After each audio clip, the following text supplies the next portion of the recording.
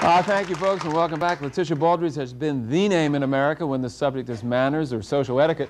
She was the chief of staff for Jacqueline Kennedy, and she spent years in diplomatic service at American embassies in exciting cities like Paris and Rome. And she joins us today to tell us why she believes that nice guys can finish first and how you can be successful at meeting and impressing important people in your life. Let's have a nice welcome for Letitia Baldridge. Pleasure to see you. Good to see you again, Bill. First question right off the bat is this. Manners are changing a lot. Social etiquette is changing. Should I extend my hand to you, or do we still follow the rule that we wait for a woman to extend hers? No, the woman should get her hand out first. The man should get his hand out first. Whoever gets it out first is the winner. Okay, I'll accept that. Absolutely. The old rules that a man had to hold his hand back until a woman put out hers. It's hogwash.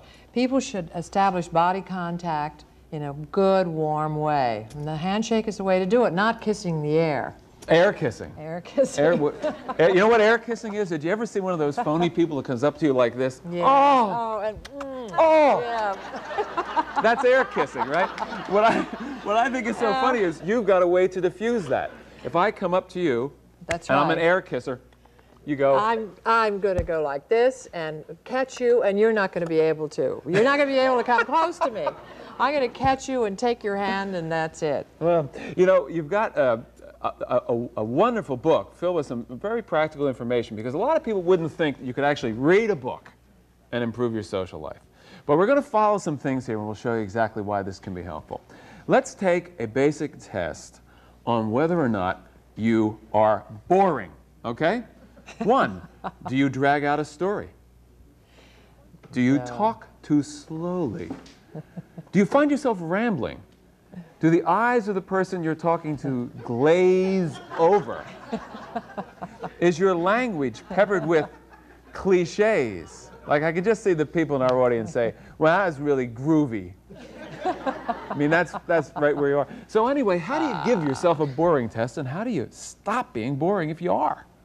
Well, if you do notice that if people's eyes are glazing over and they're yawning and trying to get out of the room, you know you're boring. You're in trouble. You're in trouble. I think you have to learn to be a good conversationalist. You've got to have something to talk about. You have to have something affirmative to talk about, or funny. Make people feel good. Don't bring up the subject of abortions, the stock market crash, the terrible disasters in Ethiopia. Don't talk about that. Talk about upbeat things. Letitia, are you then saying if you're going to a party or going to someone's house for dinner or going out with a group of people, you should have a pre-planned kind of set of agenda? If you're shy, and painfully shy, and a lot of people are, Bill. You're not, but a lot of people are. If you write down a list of subjects that you can talk about comfortably and that are attractive, you can then just program yourself to start talking about these things, and you'll contribute to the conversation. Learn some good jokes, but practice those jokes. A lot of people forget the punchline. They forget their timing is bad. They swallow the major part of the story.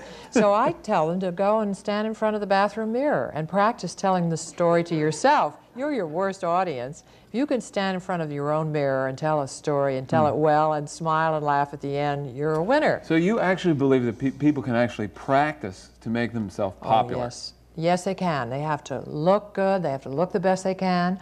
They have to think outside of themselves. You know, if you're painfully shy, you're totally turned inward. So you have to start thinking out toward other people. How am I going to please somebody else? How am I going to contribute to the group? That's what makes you popular. That's what makes people want to have you at their parties. Now, you mentioned grooming. We just so happen to have a few things directly from your book. Let's start with women first, okay? Let's take a look at this. Some important things if you want to be more popular, if you want to improve your social life, you want to go. So we start hair, neat and well combed. Makeup. Which hers isn't. Any thoughts on makeup? Blended well, excess removed. Right. Hands and nails in good condition. Right. Clean blouse, scarf properly tied. Slip not showing. Right. Hosiery without bags and runs and holes. And shoes not scuffed, but in good shape. You really have to look at yourself from the top to the toes. I love these drawings. You didn't see this over here? I'll put it over there so you can actually study that chart, and I'll give it a test at the end of the show. All right, now the man. Well, he needs a hair comb.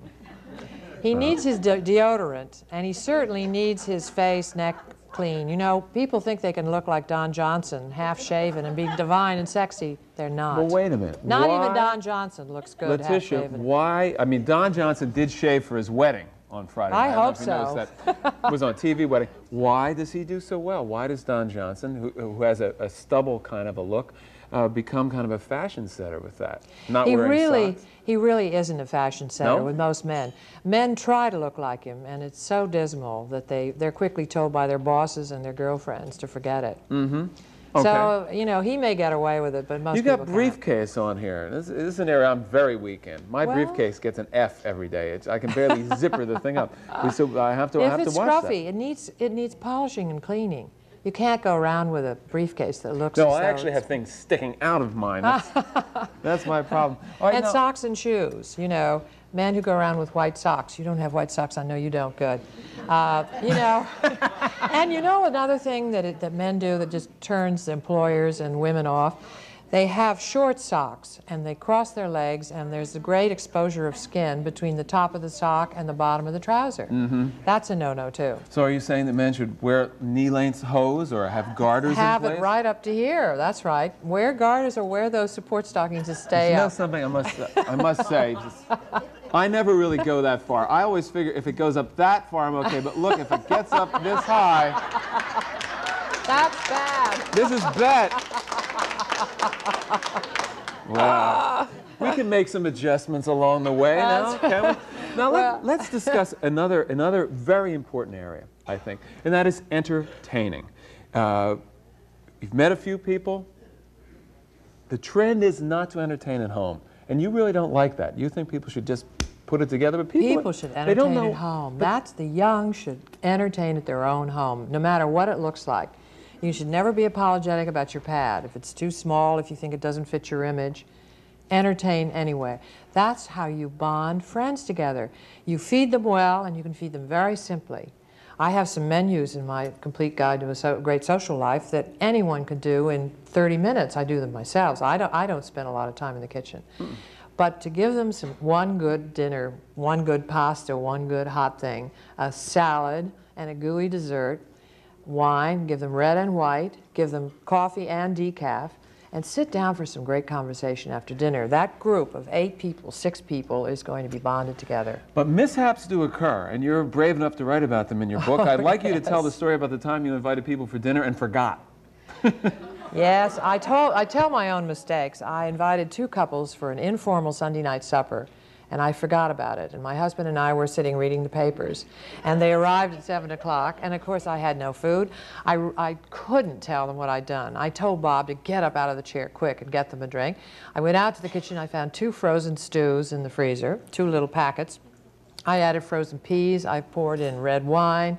I got some tired lettuce left over from the salad that I was about to throw out from lunchtime. I added 3 new fresh leaves, which is all I had. I made a salad out of that. I got that on the table in 10 minutes, and they never knew. Good for you. They never knew. You know, one of the things that's interesting about your background, you've had to pull off some, in dealing with Jacqueline Kennedy, being in Rome and being in Paris, you've dealt with some very intense, high-level political situations, and high-level people make mistakes all the time. For example, former President Jimmy Carter did a no-no when he was with the Queen Mother in England and did what? He kissed her. She's a motherly figure, and everybody loves the Queen Mum, and he kissed the Queen. You do not kiss any royalty. You don't even touch them. You can't even go near them. And so that was a terrible error. The English were very upset about it, but of course he did it out of love for her, and she knew, and she was very gracious about it. You can't even write a letter to the royal family. You write a letter to the private secretary of the Prince of Wales or the Princess of Wales or something. There's a whole protocol. We have protocol too in our country, but ours is a lot freer than the royal families. Because, I mean, we see people hugging President Reagan, and he's hugging them and so forth. I don't know if Reagan and Gorbachev are going to kiss like Carter and Brezhnev did. I'm not sure about that. But just in an informal case, when a president or a high member, high-ranking chief of staff goes on a trip like this, is somebody kind of with them in the wings saying, Oh, now look, yeah. Jimmy, when you go out there, don't kiss the queen, bow this way. That's right. Don't say anything and sit down. Is that they're really briefed. Oh, yes. I used to do this for the Kennedys, for President and Mrs. Kennedy. The chief of protocol from the State Department goes. But I'm going to speak this noon at the lunch given by the Philadelphia Women's Network and the Philadelphia Public Relations Society. And I'm going to talk to them about how in their own business life, they have to observe protocol. When they have foreign businessmen, they've got to know to put the foreign businessman on their right. They've got to know how to toast somebody from another country who's the guest of honor.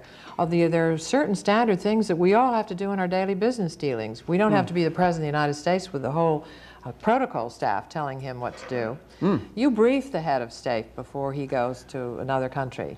And you have to brief your boss on how to treat the foreign businessman, or if you're going abroad yourself, even if you're going on a low-level mission to another country, you've got to know about that country, know its dietary laws. You have to observe its rules and regulations. You don't, bring pork to a Muslim. An American no pork businessman, chops and applesauce. well, an American businessman brought the final deal to an Arab encased in a pigskin leather binder. And the deal was millions of dollars. It was for a construction company. And the Arab leaders in this threw the pigskin binder and the whole deal in the incinerator. It was so disgusting to them. And he lost a $15 million deal by not knowing you don't use pigskin in front of the Arabs. No wonder they don't play football. Now, why don't we do this? We'll take a break. When we come back, I want to talk about why Fergie and Di got in so much trouble. Also, you must have some questions about how to improve your social life. At home, if you're watching, our number is 215-263-6620 or 609-541-0003. We'll return right after this.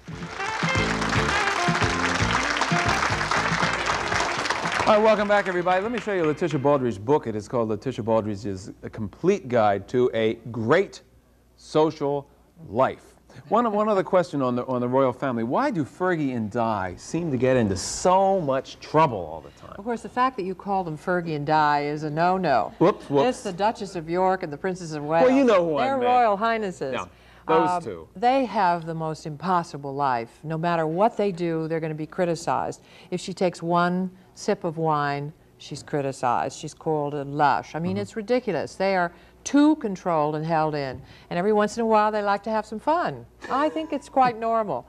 There's one other thing that's in your book which is interesting. I've never read in a book someone describe the art of kissing.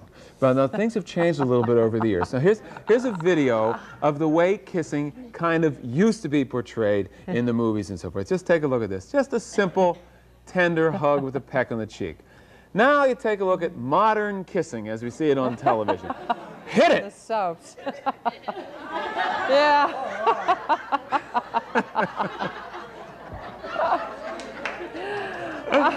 All right, now.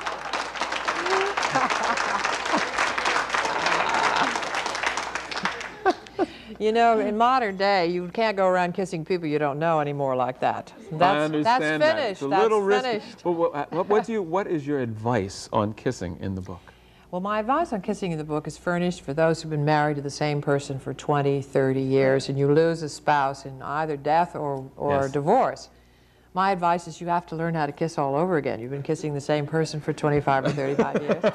And that's why I've offered a little tongue-in-cheek advice on how to kiss gently, and don't do it longer the first time, longer than 10 seconds. Boy, my nieces called me up and said, Auntie Tish, 10 seconds. That's too long for the first kiss.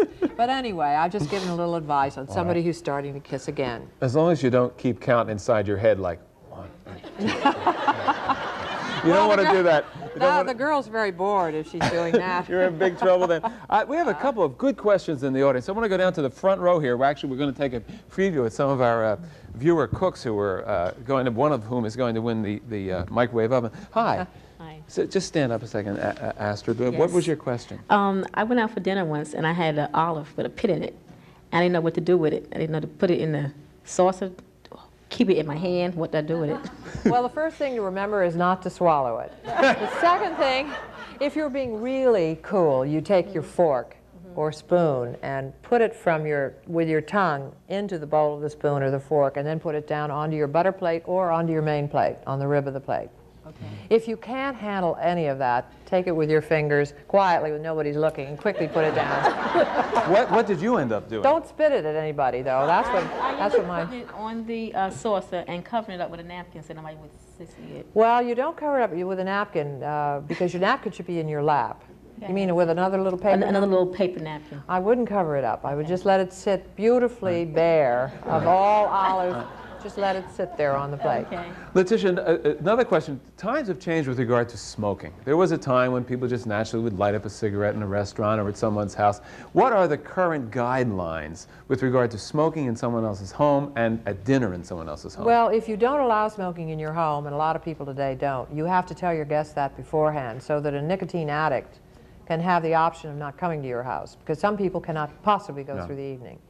If you do want smoking out of doors, you tell your guests, look, I have a patio and I have a heater out there and you can go out there. Or if you're in New York and you have a fire escape in your apartment, I fixed the cushions on the fire escape.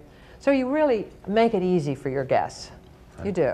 And as a person who comes to someone's house who wants to smoke, you should do what? If you're a smoker in someone's home? Oh, you should always ask, may I? And never, ever, ever smoke during the meal. That is such a no-no. And what about the ashtray? Smoke after dessert. After dessert is finished. And if there is no ashtray on the table, that means your hosts don't want you to smoke. But you say, look, I am a nicotine freak. May I have a cigarette now that everyone's finished eating? And the host will probably graciously get you an ashtray.